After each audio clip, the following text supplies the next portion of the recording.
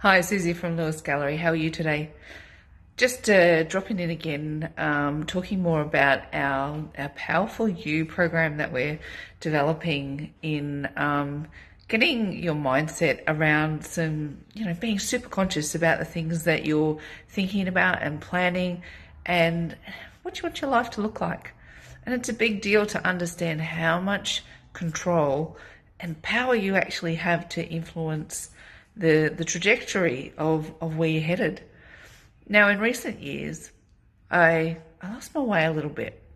That's the truth. I was very searching and looking for where it was that art was going to take me.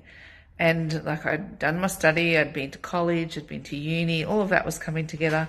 And I loved making art, but this other purpose cropped up in helping other artists. And for the longest time, I found myself really falling into being super excited about what other people were making and helping to give platforms for that work to be shared, that I stopped making my own art. And it was, I was only picking up a paintbrush or drawing on the rare occasion, which isn't really true to who I am or who I've been in life. And, I've always drawn and painted and communicated through that visual platform. But, I found myself on this other trajectory. Now, the cool thing about that is it's not good, it's not bad, it's just what is. And with an opportunity to look back on the other side of that, I can see how much I grew out of helping other people find their voices. And as much as I was, willing to offer support and encouragement and advice to what everyone else was doing, I needed to really then, when I was searching for purpose, turn that back in on myself and go, what is it that lights you up when you talk about it? What is it that you get super excited about? And, what gives you that really place of grounding? And making art and creating and communicating with people, that is where I'm in my happy place. It really is. It's, and I can't be in a space where I eliminate the creative aspect and feel like I'm going to be whole.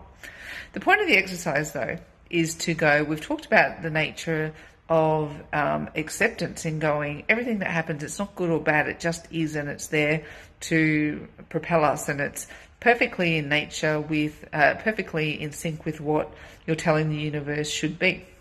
But the space of surrender is a little bit different.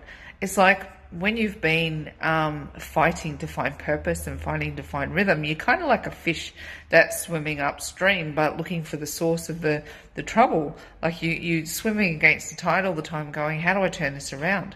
But when you get into a place of surrender, you kind of surrender, quite literally, is the giving up of the fight. And it's like the fish finally finds the current in the water and starts swimming with it, and the propulsion of the water moves you forward instead of fighting against it and struggling all the time.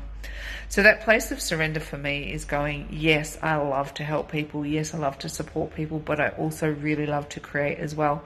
And when you can really sit in that place of acceptance and surrender for the journey that you've been on, but let go of the fight, that's when the magic starts to happen. Art rocks.